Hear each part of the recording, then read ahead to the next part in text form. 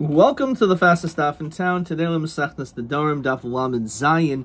We are going to begin on Lamed Vav Amud Beis, about 4 lines from the bottom by the 2 dots, with the words Melamdo Midrash Halachos Vagados Avalo Yilam Denu Mikra. So this goes back on the Mishnah on Lamed Hamid Beis that discusses that a person who makes a neder that he's not allowed to derive hana from this person. So we still say that as long as that person who is the teacher is not being paid, is not being compensated, that he's allowed to teach all these different things, which are matters of Torah Shabbal Peh, but he could not teach Chumash. We'll understand why not, because he's not getting paid anyway, so what's the benefit? He says, Malamed who has Banavis Benais of Mikra. You can teach the children, this man's children, Chumash. Okay, so we have to understand the reasoning for all this. So let's see the Gemara. So Mikra my time lo Yilam Denu. If you're not getting paid anyway, so what's the Hana over here? So why do we say that he can't teach Chumash? The answer is Mishum de Kamahanile, because he's getting Hana. He's getting benefit from this. And on this, the Ran points out again, it's a situation where there's no money is being paid. As we're going to see on the next Amud, that a person who is a teacher of Torah Shabbal Peh is not allowed to receive compensation for having teaching Torah. So Medrash Nami Kamahanile. So if that's the case, you can't teach him Chumash because he's getting Hana from you. So then the question is, so why are you allowed to teach him Torah Shabbal Peh? So Amr Shmuel, B'makom shenoitel schar al hamikra. Our Mishnah is talking about a case that a person does get paid for teaching Chumash, ve'noitel schar al medrash, but they don't get paid for Torah Shabbal Peh. And therefore, the whole idea is like this: since you're not going to receive sechar anyway, so you don't have to pay him. So he's not.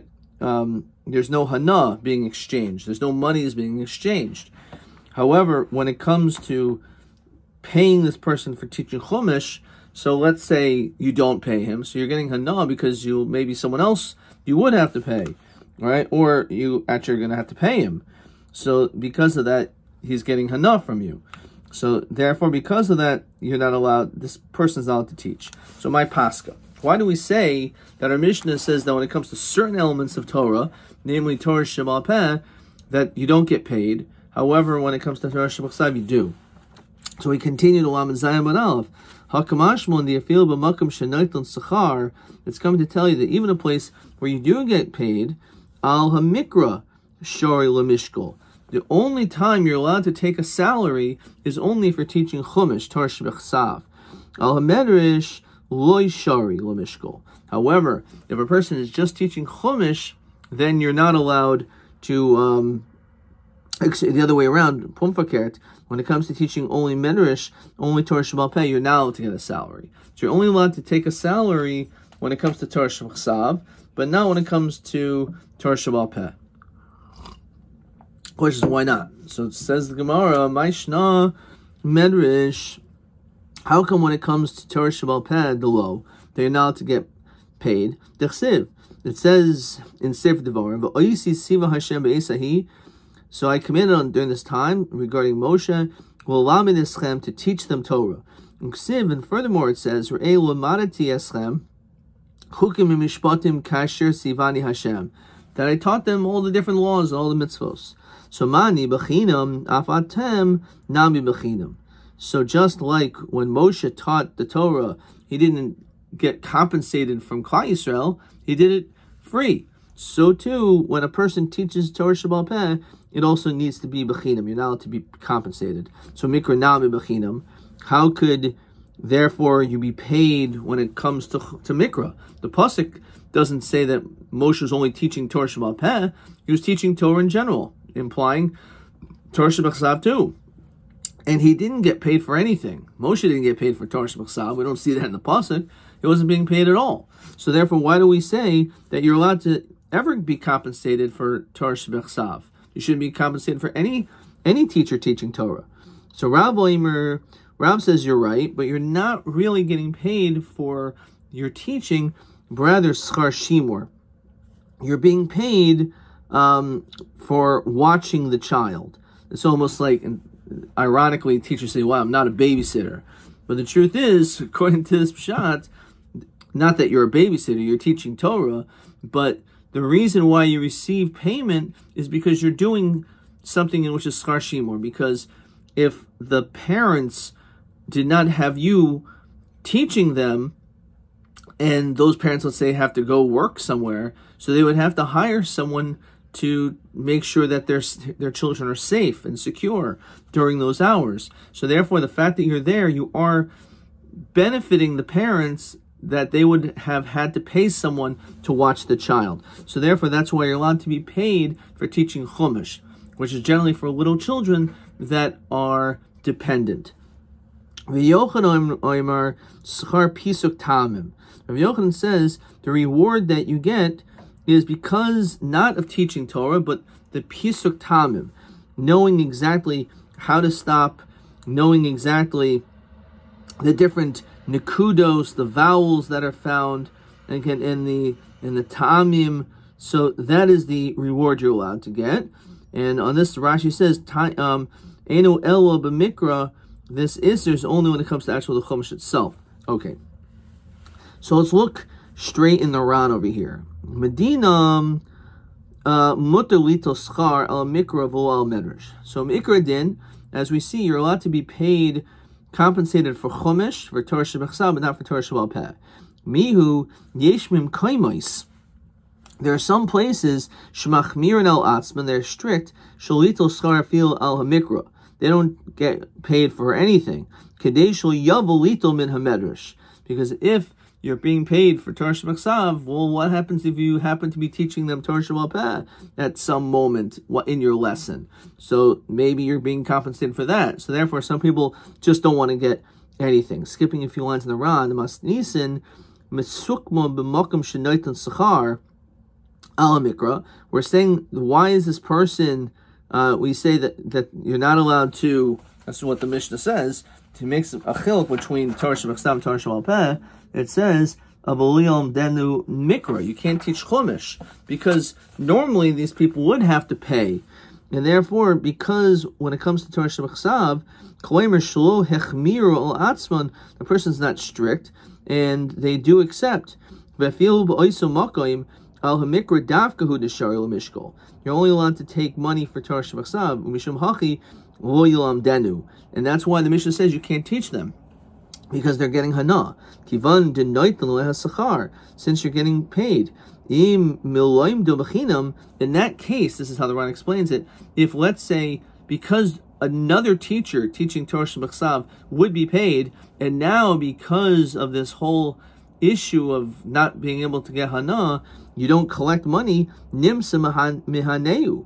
You're actually benefiting that you're saving them money, because now indirectly they don't have to pay someone else. Al hamedrish lo sharilu mishkol. You're not allowed to get paid anyway for Torah Shebal Peh. The Medina Aser could mafarish velzel hilkach ki mulamdei medrish bechinam. If you teach them Torah Shebal Peh for nothing, lo mahanile v'lo midi the agro machayvlo. There's no obligation to have to pay at all. And it says in halacha kaimelan hachi dal medrish lo sharu mishkol. You're not allowed to be paid to teach Torah Shebal Peh. Mihu hanimili sechar limud. You're not allowed to receive monies for schar limud, for actually the teaching of agar batla shari. The fact that you had opportunity cost, that you could be doing something else, that is why a person is allowed to be paid. Okay, if we look down at the Ran Omer Sechar Shimur, the Mastama Loimdi Mikra Katanim Esrichan Shimur, that teachers in this situation, and they're teaching Mikra, which is one of the first things you teach, they're probably talking about small children. Piskui Tamim, says the Ran, V'ika bein Rav Rav Yochanan l'lamdi mikra l'gadol. What's the nafkamina? What if you're teaching chumash to an adult? So the low boy shimor, they don't need to be safeguarded because they're adults. So therefore, there's no compensation, and there should be no compensation in that case. The Rav Aser, according to Rav, who says that you should be able to be paid for schar shimor, so then you would not be allowed to be paid for teaching an adult Torah. Skipping one more line, Diafil migadol shari litol sachar al hamikra v'kach heim divi harambam. So he says that linyan halacha, we paskin like Rav Yochanan, and Rav Yochanan said that the notion is because of schar pisuk tamim. So even if it's an adult, but if you're teaching them how to read the psukim and how to stop and all these meanings, then you are allowed to be paid. Okay, let's continue in the Gemara. So the Gemara says as follows: Tanan lo yalamdenu mikra. We learn our Mishnah, you're allowed to teach the child chumash. Now, Bishul Mamandir Miskar Pisuk Tamim, I can understand the reason why a person is allowed to be paid is because of Pisuk Tamim. So, Hainu Duliyam Denu, that's why you can't teach him, because by you not getting money, as the Ran said, you're actually saving that family from having to pay someone else. Mamandir Miskar Shimor, Geldabar Shimor, who? What exactly is going on over here? You're teaching this person Torah, the person who made the neder against you, but he's an adult. So, again, if this is how the Ran says, because if it's Pisuk Tamim, you could teach an adult Pisuk Tamim, you should be able to be paid by a adult Pisuk Tamim. But if it's Shimor, an adult doesn't need Shimor. So, B'katan Katani. So, actually, you have to read in our Mishnah, it's like Chasar Mechsara, and our Mishnah is actually talking about a katan, that you're teaching a child, or his child. Niba katan ema seva, of a mlaman is ban of mikra. Katan bar banim who? What does it mean? It sounds like his child doesn't have a child. Again, this is how you're supposed to read the Mishnah. You're not allowed to teach chumash to a child alone. If he's a gadol, then you could teach him and his children chumash. Okay, fine.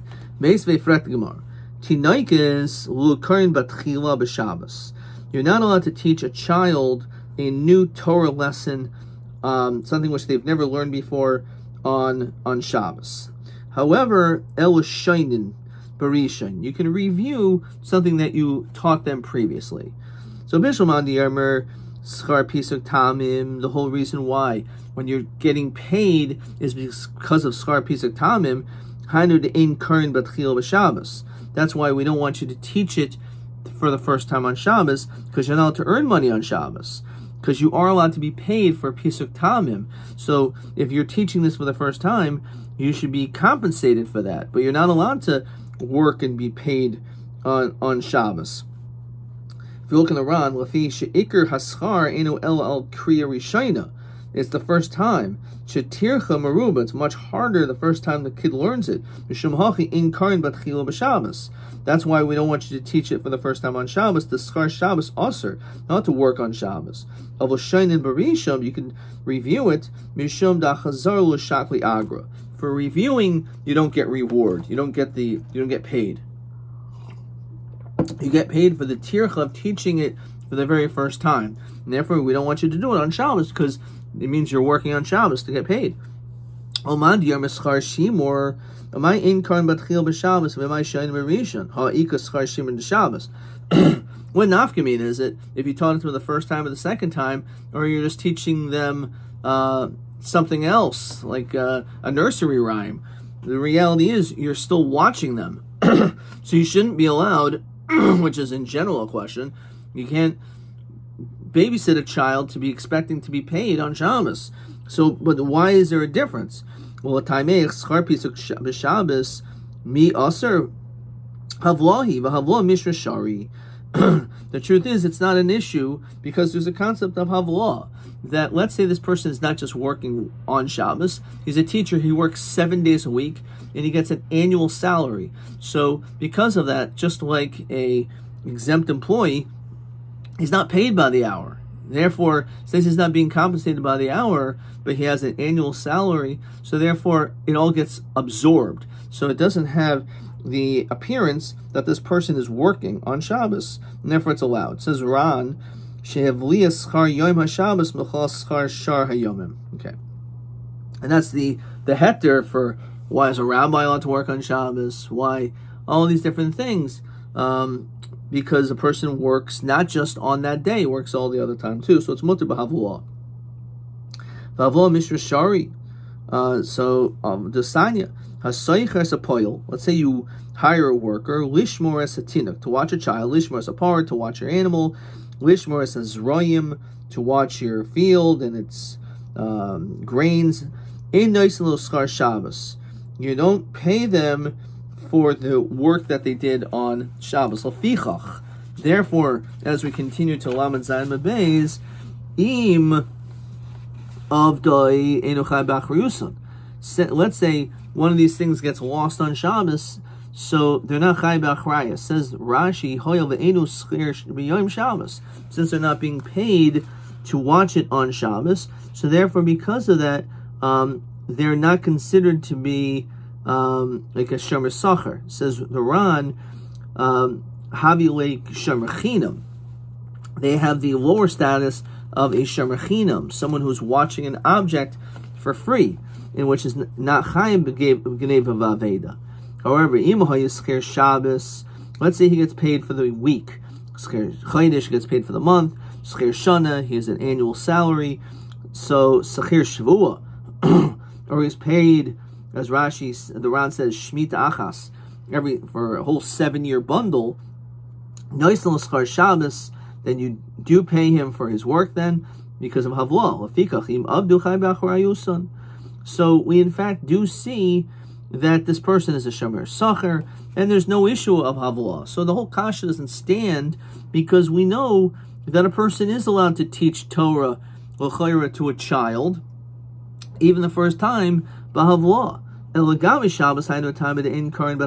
So why can't you teach a child for the first time on Shabbos? Mishum the yifnu avo hatzhoin dianuki lemitzvosa de Shabbata. Because let's look in the Ran, she'avos atinoikas, the children, the fathers of these kids, poinin lemitzvah Shabbos. They basically wait for Shabbos. And that's a time that they will spend more time with their children and play with them. But let's say the teacher is teaching a brand new lesson,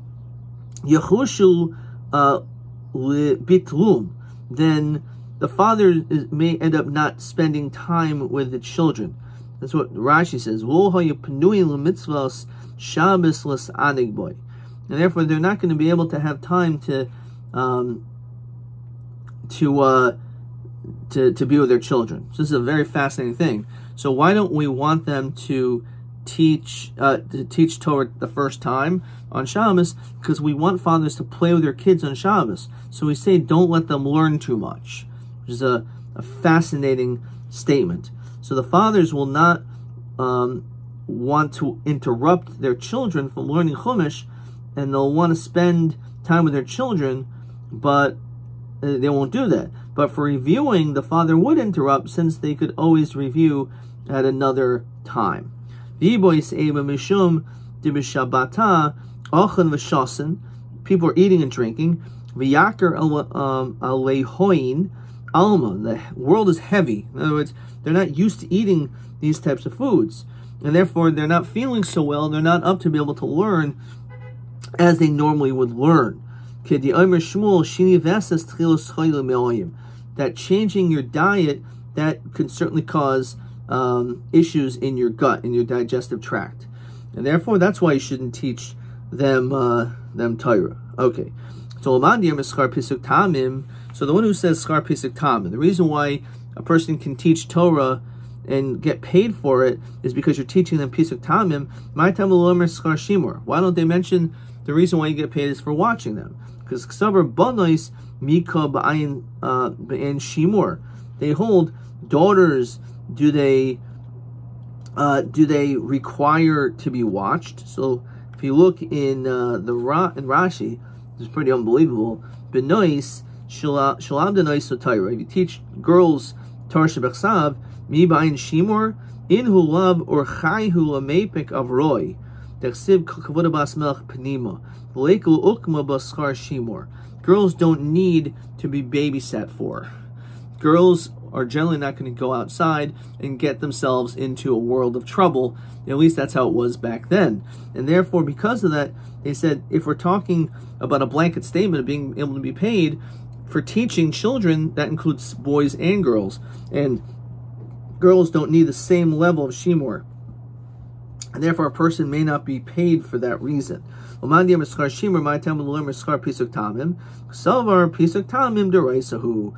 to them, they hold that Pisuk Tamim is also Midaraisa. And since it's also Midaraisa, so therefore the din is that you can't receive, you just like Mikra, we said, you don't receive schar for that. So too, like Torah Shemal Peh or anything else, it has to be all Bechinam. Okay. Question. Let's see a couple of questions before we get too far ahead of ourselves. Question 5. Are you allowed to teach Torah to a person who made a neder against you? So, in a place where you don't get paid, no one is compensated for teaching, then it's allowed. But if we're dealing with a situation where you do pay for a child, then it's aser because the guy is getting hana. But by gadol, it's a machlokas, because whether you hold pisuk tamim or shomer, a gadol does not need a shomer, and therefore for that reason, you're not. There's no reason to pay him anyway. However, for pisuk tamim, you would have to pay. Okay, question 6. How do noitlin schar al mikra? Chadar mishum shimor, v'chadar mishum pisuk tamim. My time mar lo omer kamar. So why doesn't one hold like one? So the one who says shimor, he doesn't say pisuk tamim because he holds pisuk tamim is also deraisa, and you don't get paid for that. And according to one who says pisuk and doesn't say shimor, is because a person's moeder hana is aser ap gadol a bonais deleka shimor. It's also on children, including daughters, and they do not need the same element of shimor as boys. Yomi Rav Ika bar oven back in the Gemara Rav Chanan Lama Rav. What does the following pasuk in the Chemi mean when it says Vayikru b'sefer Torah Elokim? It was called out and read in the Sefer Torah Elokim, before explicit v'soim seichel, v'yavinu v'soim seichel, v'yavinu b'mikra. So, what does all this mean? So, v'yikru b'sefer Torah Elokim ze mikra. That's referring to the Chumash, the Torah Shebachsav itself.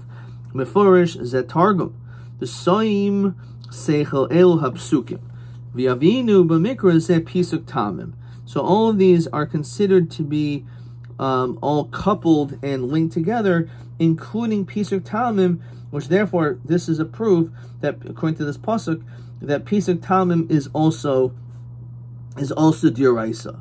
Okay. The Amrula Elu HaMasiris. Some say it's actually the Masiris, which the Ran says Mash Shenechsar b'Masira, things that are missing, certain missing letters and ways of that nature. Omer Rabbi Yitzchak Mikra Seifrim. When it says Mikra, that's Seifrim. What does that mean? So we'll see examples of this, but the Ran says Hakriya Shemasu Lanu Harishainim Shenikra Seifrim. The Kriya which was given over originally, which is called Seifrim, V'iter Seifrim, which are the excessive words, says the Ran Tevos Yiseros, extra words, Shenichtavo Liafos Alashain, which is mentioned to sweeten up and to make more beautify the language. That's why it's called an itor, which is like a crown.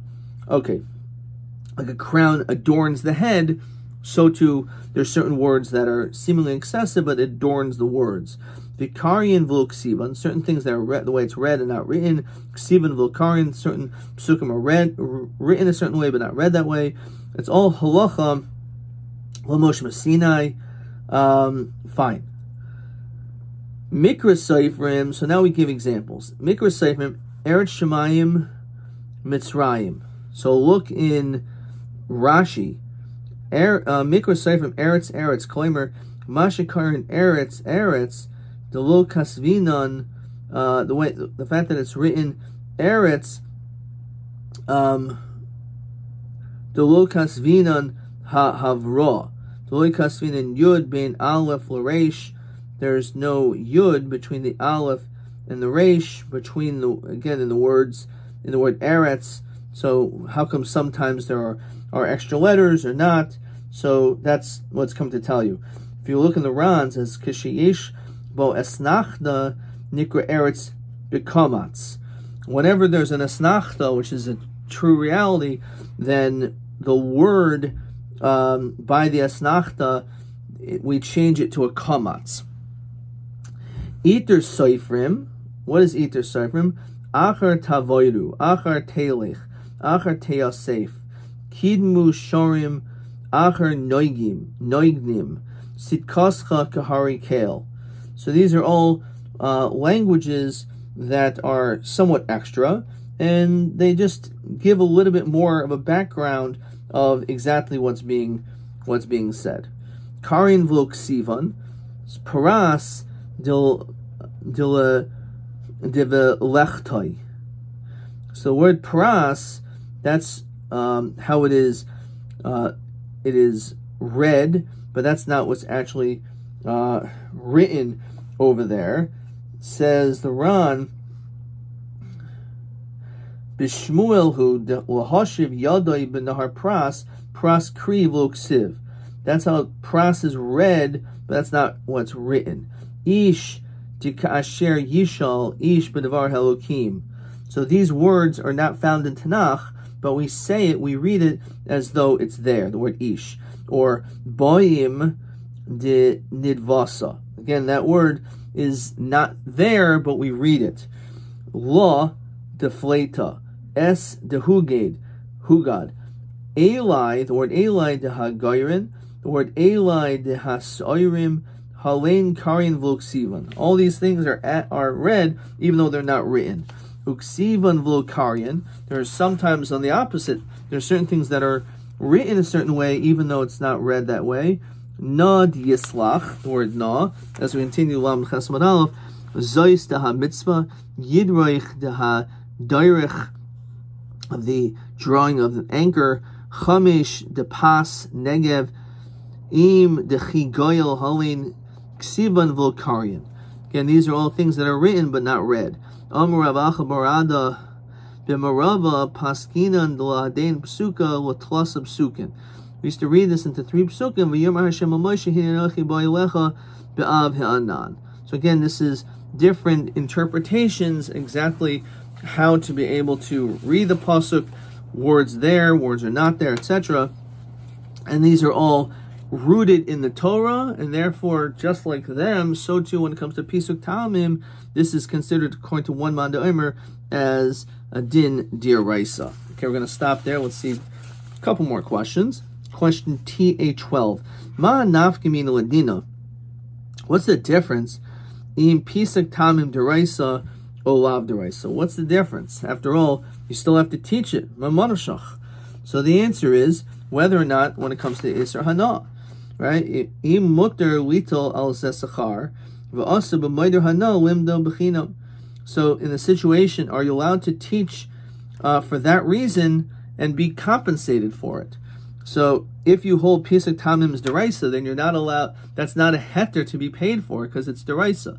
But if it's not deraisa, then it is allowed. Okay. Fine.